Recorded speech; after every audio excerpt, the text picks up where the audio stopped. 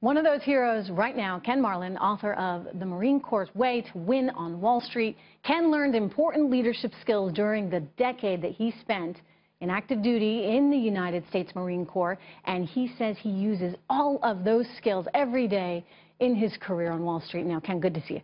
Nice to see you, Trish. Thanks. So you wrote a book about this because you want people to know what you learned as a Marine that has enabled you to be a success outside of the military. Tell us about it. I did.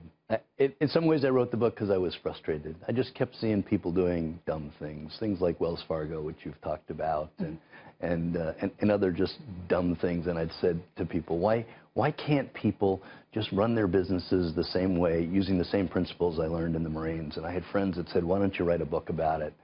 So I did. What is the number one lesson? I mean, what can you say is the main takeaway that you learned as a Marine that then applies to business? You know, there's 11 principles in the book, and I certainly think they're all important, but it does start with one. It's the first chapter of the book. It's a concept that I call taking the long view.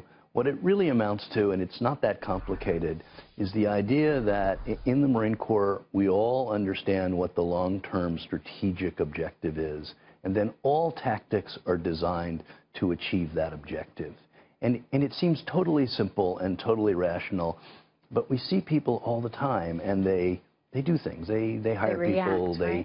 or they buy a company, or they sell a company, or they open an office, and we say, how did that particular action help them to achieve the long-term objective? And so often, it didn't. It was just a target of opportunity. And maybe they don't even understand their long-term goals. Maybe that's part of it. Know what your goals are and constantly be working towards that. You know, you would think it would be Management 101.